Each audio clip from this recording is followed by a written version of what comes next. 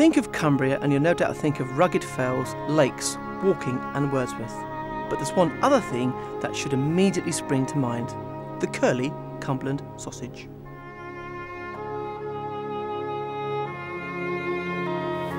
I've come to Sillfield Farm on the outskirts of Kendal to meet Peter Gott, pig farmer and butcher extraordinaire.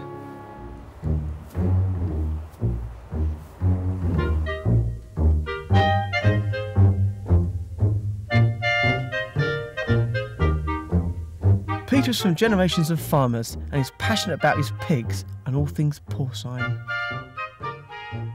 So Peter, how long have you been involved in farming? About 20 years, keeping rare breed pigs and wild boar. And your dad also was involved My dad in the farm? and my mum, and in fact my granddad kept a pub, and he kept Cumberland pigs, and he kept buffrocks and bardrocks, which are a type of poultry. Yeah. And if you ever stopped in his pub, I mean this was in the 30s, you got bacon and eggs for breakfast, and you got ham and eggs for tea. And that was it? That's it. Well, it was functional, wasn't it? Absolutely. Farmers' markets are a big thing for you, aren't they? Well, I'm a farmer that's gone to market, and I react from consumer demand. So basically we do everything: the pigs, the process, the product, the market. Off you go. Basically our working week starts with, on a Monday we go to the slaughterhouse, and then on a Tuesday we collect our carcasses, we bring them back, and Tuesday afternoon we start cutting up. Wednesday we manufacture. Thursday we pack everything for retail, and then Thursday night we go off to market. Friday, Saturday we sell it. Saturday night I come home. Sunday night have a lay-in. Sunday morning I get up and feed my pigs again, and the whole process starts again. We put about 80, 90 hours a week in. And I have to say they're in fantastic condition. They're as happy as pigs in. It's wonderful to see pigs being raised in a truly traditional manner, outdoors on a natural diet without antibiotics or growth promoters.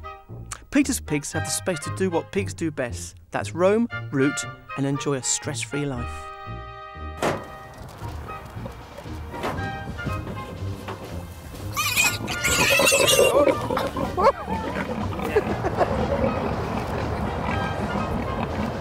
I'm trying to catch one. He bit me bum once. Did you see that? Look. In here, they're obviously mature. How long are they in this part for? It's quite. Anywhere up to 3 or 4 months. I've got breeds here. I've got rare breeds. I've got middle white, which is one of our rarest breeds in the country, and they've been crossed with British Lop, which is another rare breed. That's the white ones. There's a ginger one there. That's Tamworth, and then the dark browny ones. They're Iron Age. So these are all native breeds to this country, outdoor pigs, and they thrive outside in these conditions. But the total period of time that they spend on this farm before they go to the slaughterhouse is anywhere in excess of 28, 32 weeks. And if it's wild boar, 2 years. Dinner, bed and breakfast for 2 years, so I'll tell you, it takes some doing. What about all these sayings? I mean, you got pig in a ginnel. Yeah. My mum used to say that. You couldn't stop a pig in a ginnel. In a place that you had bow legs. And that's right, that's right. And you couldn't stop a pig in a ginnel, that's right. That's right, my mum used to say that. Yeah. Pig in stupid. Pig stupid. Well, we've grown up with all this. Pig in ignorant, your house a pigsty. How about the pig in a poke? Pig in a poke? Well, that's if you went to market and you bought a suckling pig and you got home and you opened the bag, you never looked before you went, out jumped a cat. And that's when you let the cat out of the bag and you actually bought a pig in a poke. That's where these sayings come from. I have to say, they look fantastic. Pig-headed? Pig-headed? I've met some people like that. Yeah, I know a few like that. Director. Peter knows all of his pigs by name. What's Sadie? Blaze? So how does he reconcile that to taking them to slaughter? In order to give them a good life and support the herd, this is a means to an end. And, you know, they've had a good innings. I mean, they've had a natural life. Yep. And basically, they're producing good food. So I feel justified. But I've definitely got 1 or 2 old sows that I don't like the day when they have to go, you know, to the pie in the sky, as it were. But it's a means to an end, and they support the whole herd. And it is that process, I suppose, at the end of the day. No one knows exactly when sausages were first made and eaten, but they have certainly been around for thousands of years, and most likely originated in Iran or Iraq, and are considered the earliest convenience food of civilization. Right, Pete, in your opinion, what makes a good Cumberland sausage? Good meat to start with. Yep. Nice thick cut, thick texture, chopped very, very thick chopping. And hang on a minute, and Mrs. Beaton, she says in here, page 560, no rind or gristle.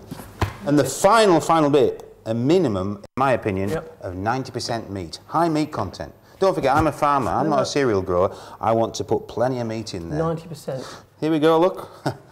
White pepper, sage, mace. Well, I use a little bit of nutmeg. Which is the inner part of the mate, yep. Salt. That's it, nothing else. That's it. That's this week's anyway. This is the intestine of the pig. Just natural? Yeah, natural skins. I mean, I'm showing you in slow motion. Don't forget, we'd have to get a move on. But that is fantastic. How many pounds of sausage do you make a day? Go on here, you have a go, yeah. Which way? That way? Clockwise. Oh, yeah. Okay. Go on and help feed the skin. You better get a move on, we've got to get to market. It's a 5-hour drive, isn't it? Eh? Look at this. Why are Oakham sausage always cooked or served curly? That's in a ring. Personally, I think too idle to tie knots. Is that you or Cumberland's?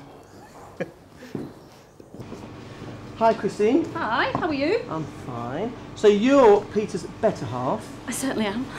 And For my sins. And you were in this game, weren't you, at the start? No, not at all. No. So how did you get involved in this? Well, I met Peter and look what he's got me doing now. I baked a pie one week and he said, how many of them can you make in a week?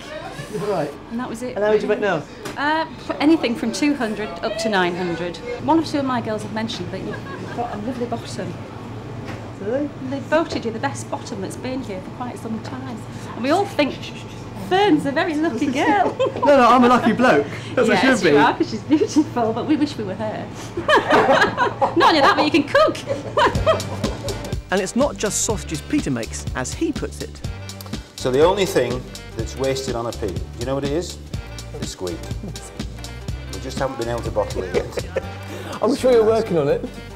He is also an accomplished curer of meats, wild boar, hams, smoked bacon, salami and Cumberland speck.